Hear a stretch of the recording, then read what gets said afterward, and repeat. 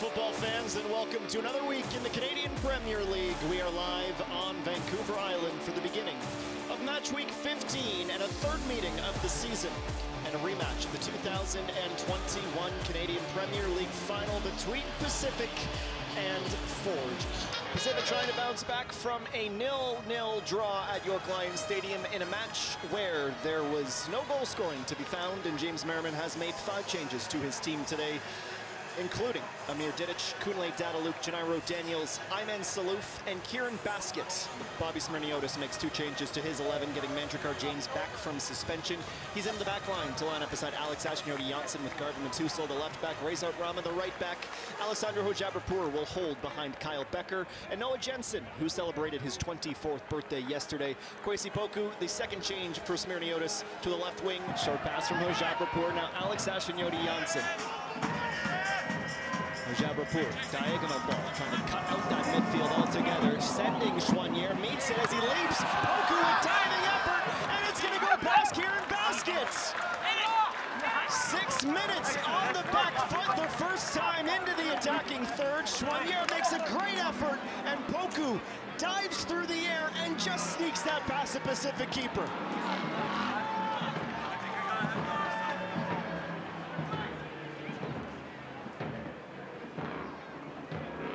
This all starts with Hojabrapur. What a ball that he plays out wide.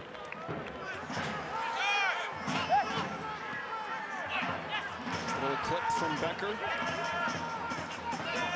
Didic the first header, all the way back towards Henry, who's out of his goal. What is he doing out there? Aparicio goes for goal! Just sends it wide. I swear Forge supporters would like to have a leash sometimes for this man. Kyle Becker, ready to go.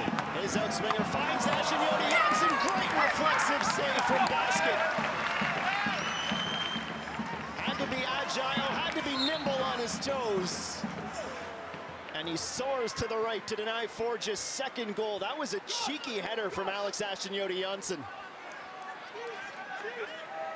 If you missed it at 5 p.m. Pacific time, 8 p.m. local, new episode of Good Night Australia, New Zealand has dropped today as Andy Petrillo, Jordan Wilson, Jess Lacey, and Riley Foster recap Canada's 0-0 draw with Nigeria last night, available on the OneSoccer platform. There goes Pacific, back into the attacking third. Yates has a go! That had some serious dip and dive to it. It is fractionally over the crossbar. Huge scoring opportunity for the Tridents. From that though, 5 shots, but none on target through 31 minutes and change.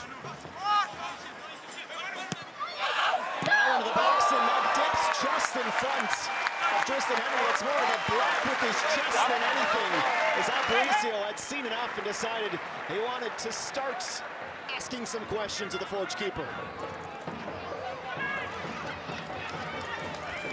Starting to feel some momentum build for Pacific. Daniels, still Daniels, now he shoots! And again, Pacific can't keep it down!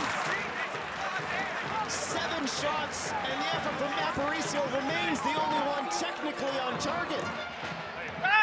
Poku again, working so well with Becker. Into the box it goes. Now it'll sit. Low shot that goes through the legs of Kieran Baskett. David Choinière has been absolutely desperate for that goal, just his second of the year.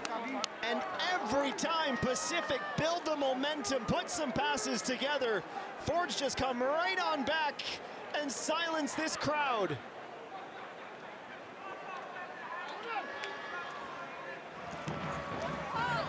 Somehow Alessandro Hojabrapur stayed on his feet and didn't let his ankles get broken.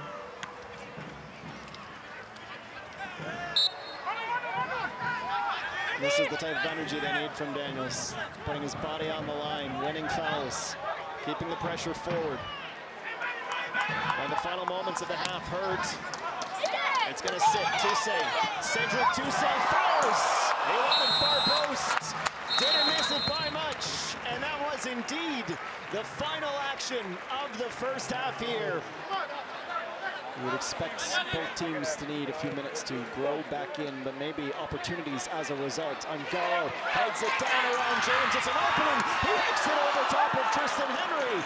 And Alex Ashinoti-Janssen has to scurry to the goal line. Couldn't have asked for much more.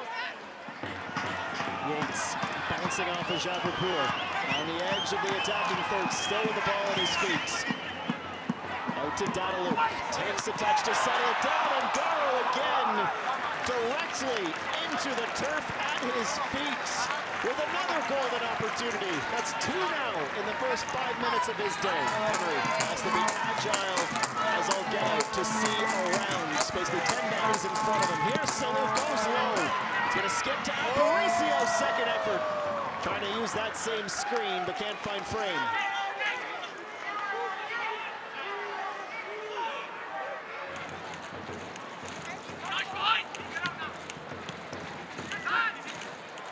Campbell chests it down, somehow sneaks that through Amir Dinic. It deflects off the Pacific defender and out for a corner kick. That was slippery from Terran Campbell. What a turn this is by Terran Campbell. With all these corners, so Pacific's got to get something out of it. Salou, great fake, puts one on skates. Now he can cross in just over the head of Angaro. Brazeau turning, firing, and hitting Dinic in the face. Now 2 Saints. High and wide in the end.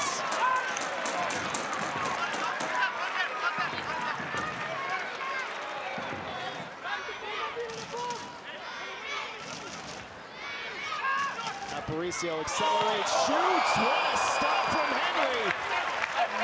And made sure that was going behind the net instead of in it. My goodness, he gets so much speed off his ball.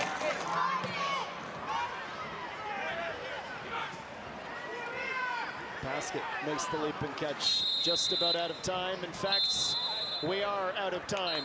For the 3rd time this year, Pacific and Forge go head-to-head. And the away team not only wins, but records a clean sheet in the process. Tristan Henry will get his league-leading now 5th clean sheet of the season, tying him with Ryan Yesley, adding to his CPL record. And Forge move to the top of the table, level on points with Pacific after a 2-0 win in Langford.